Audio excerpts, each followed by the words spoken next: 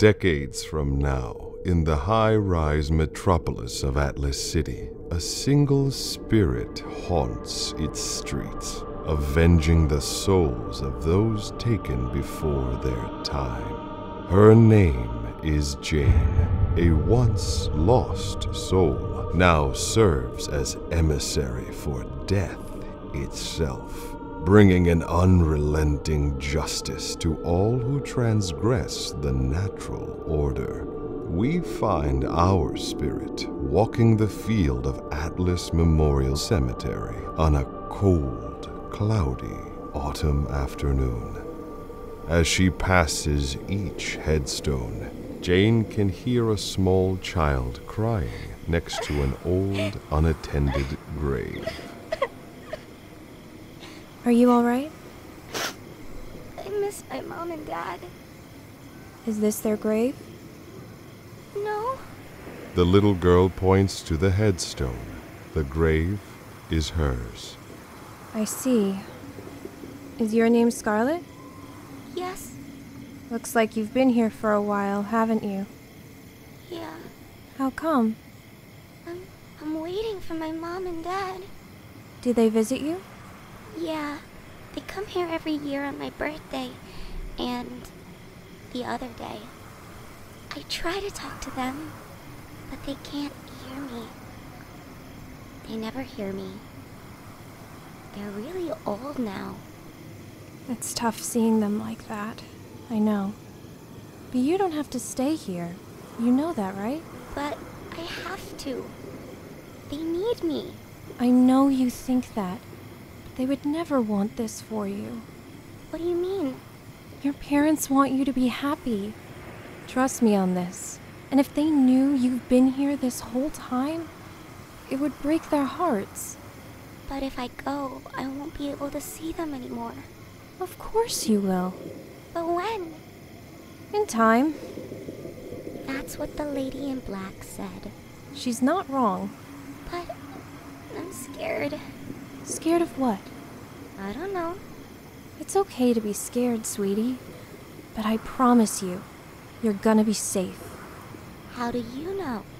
Because the lady in black is my friend, and I trust her. You can too. Promise? I promise. Now come with me. She's been waiting for you. The two spirits walk hand in hand towards the archway of the cemetery. Standing at the entrance is a woman dressed in a long, black, flowing cloak. She smiles as Jane and the little girl approach. Hello, my dear. Are you ready? Yeah. She's a little scared, but she's ready. There is nothing to fear, my love. Everything will be all right. All you have to do is take my hand. The little girl looks at Death's hand, then up at Jane. It's okay. Can you tell my mom and my dad that I love them? They already know. And tonight, they will have a wonderful dream about you. Really? Yes. Okay. The little girl takes Death's hand as the two vanish with a gust of wind. Jane smiles as she patiently waits. Thank you for that. Don't mention it. For 20 years, I would visit her here. And every time she would beg me to stay just a little longer.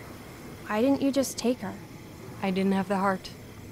She needed to make that choice for herself. It's hard to let go sometimes. You saved her, Jane. You should be proud. I am. Is something wrong? I haven't been here in years. Forgot how depressing it gets. I used to want to get cremated, but the thought of coming back as a zombie was just too tempting. Was that supposed to be a joke? Was it funny? It was terrible. Jane, does the name Lucy mean anything to you? Should it? She was, before you, my former emissary. But something happened. Yes. What? Lucy had a lot of anger, and it inevitably consumed her. I tried to reason with her. I tried to warn her that her rage would infest her spirit, darken her soul. But she wouldn't listen. Eventually, it all came to a head, and I was forced to reap her. But she used a warding spell against me and slipped away. I haven't seen her since. And that was 54 years ago. A warding spell? Yes. Lucy liked to read. A lot. And there's a book for everything. Why are you telling me this? Because she is the one who kidnapped your mother's soul from the afterlife. That doesn't make sense. Why would she do that? I wish I knew. But you asked me to find out. This is what I've learned. Where is she now? I don't know. But wherever it is, it will be heavily protected against me. I need to know what I'm up against. Tell me everything you know about Lucy. Later on the outskirts of Atlas City, in a run-down, abandoned shipping yard near the waterfront, a dilapidated warehouse stands among the decay of the forgotten industrial site. Decrepit boards creak and rattle as the hollow winds whistle throughout the rotting structure. All is eerily silent as Jane slowly enters. Looking around the condemned edifice, she notices dozens of Celtic markings painted all over the walls. As Jane contemplates her next move, a voice calls out to her. You shouldn't be here.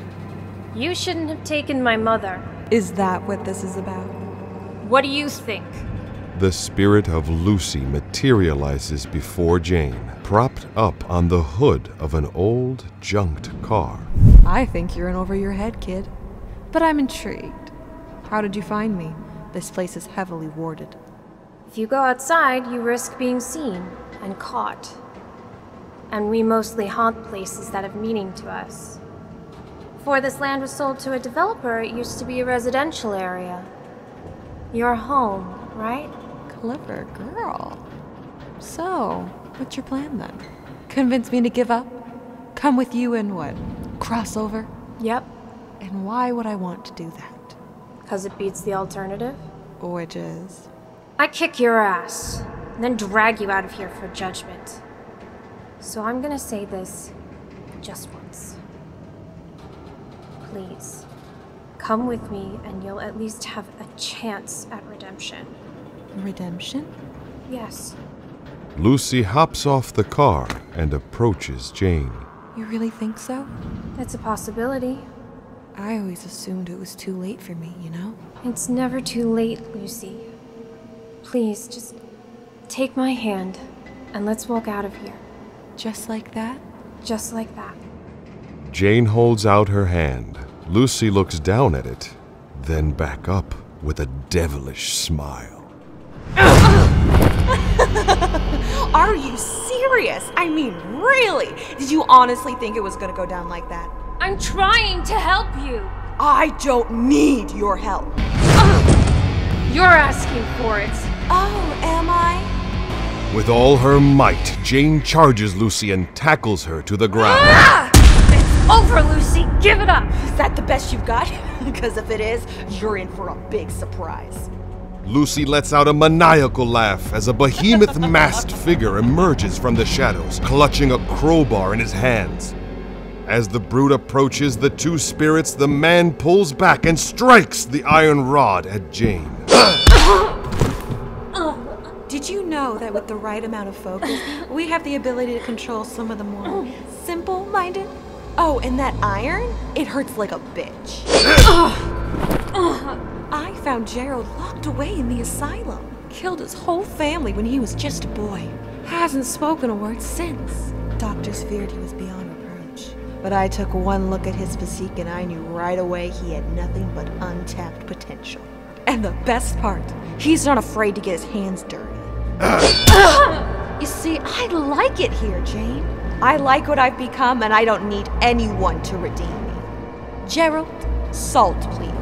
Gerald drops his iron crowbar as he pulls a box of salt out from his overcoat, then begins to pour it in a circle around Jane, trapping her inside. Lucy, please. And now it's time to cleanse this house of some negative energy. Gerald, Book, please. The masked brute walks over to the junked car and pulls out an old book of spells. He then turns and brings it back to Lucy. You ever witnessed an exorcism before? No.